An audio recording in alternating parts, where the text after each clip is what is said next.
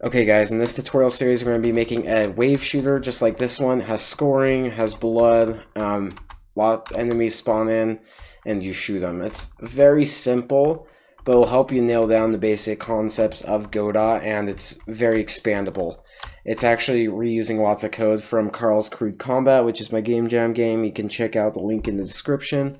Let's get into it. We're going to quit the project list.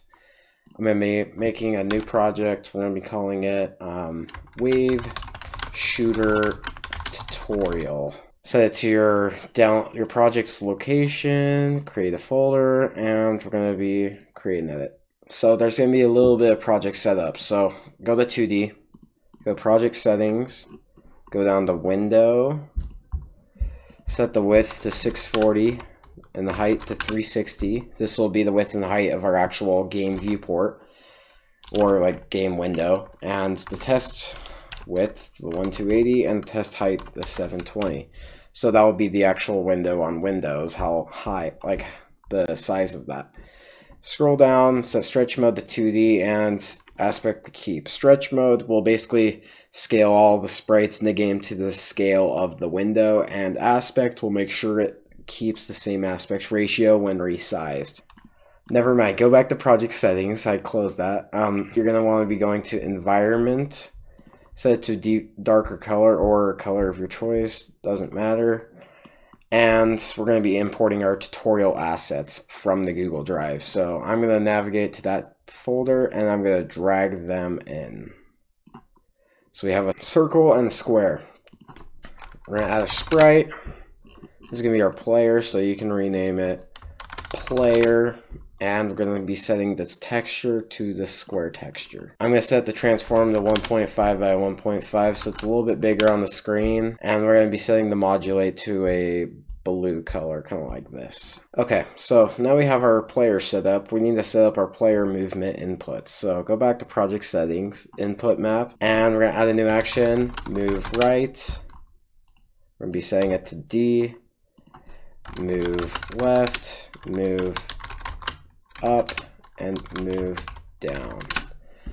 Move left is going to be A, move up is going to be W, and you guessed it, move down is S.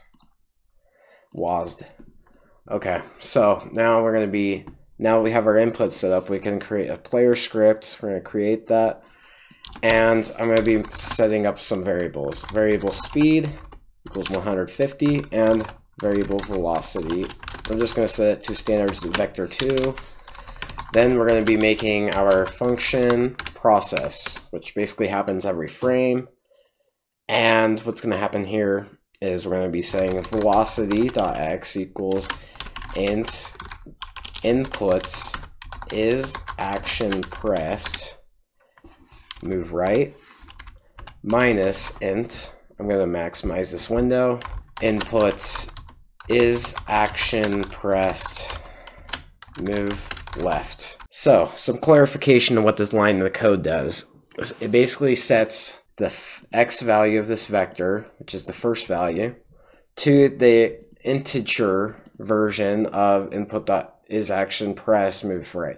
Basically just converts that to an integer. It's usually a boolean, so it's true or false. When you're pressing the key, it's true. When you're releasing, it's false. Converts that to int, so it's 0 when it's false, and pressing it is 1. You're subtracting that from move left. So what this does is, for pressing the D key, which is move right, it's going to be 1. For pressing A key, it's going to be -1. And if we're pressing both of the keys, it's going to cancel out to 0. That's why I like this movement method. It cancels out the inputs if two inputs are pressed at the same time. Velocity.y equals input is action pressed. We're going to be doing move down minus integer input is action pressed and move up. So same thing as above, just using the move up and down inputs. Then we're going to add our global position. So this is actually going to move our player. Plus equals velocity. Well, we're going to do speed times velocity multiplied by delta.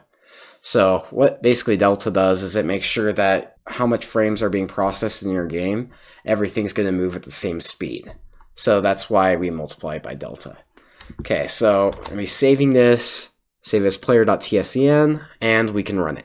So we have a player, he moves around, and everything works well. But you're going to see when we move in a diagonal, he moves twice as fast.